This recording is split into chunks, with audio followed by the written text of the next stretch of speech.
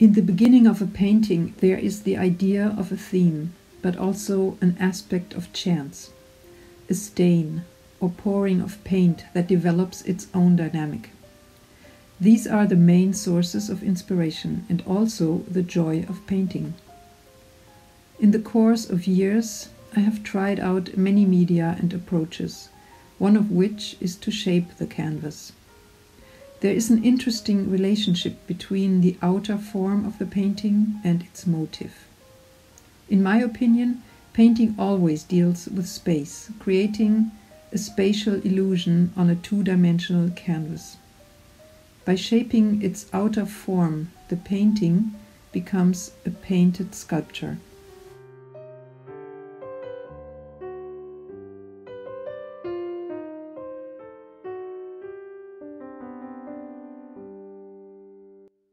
Beeswax as a painting medium has led me to an artistic collaboration with beehives. And the fact that bees are mainly working three-dimensionally, I also developed sculptural work in addition to my painting.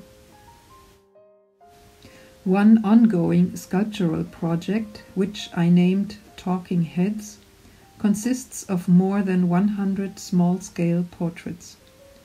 First, they are sculpted in clay, and then, when the clay is still fresh, a silicone and plaster mold is built.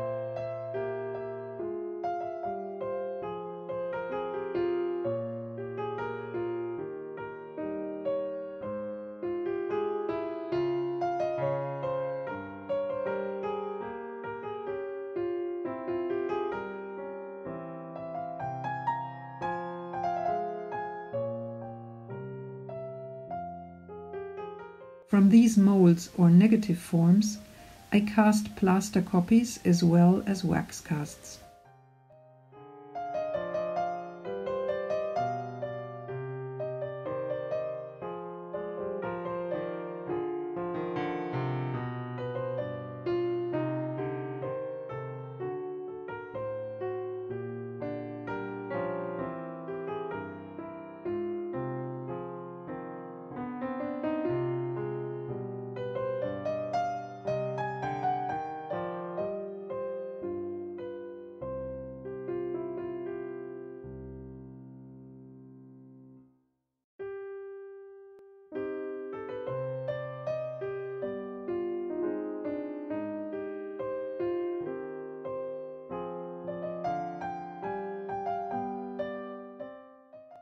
The wax casts are then inserted into beehives, where the work is actually completed by the bees.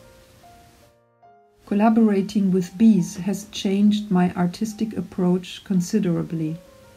It led to a dialogue of my own artistic intentions with natural processes, which are not always controllable. Part of my exhibitions feature observation hives, which allow visitors to watch the bees reconstruct and alter the objects within. Another project was based on the idea of enlightening 4 world leaders. My bees produced the wax for 4 candles of presidents, which were lit during an online video project on the 4 Advent Sundays, in order to bring light and joy into the darkest weeks of the year.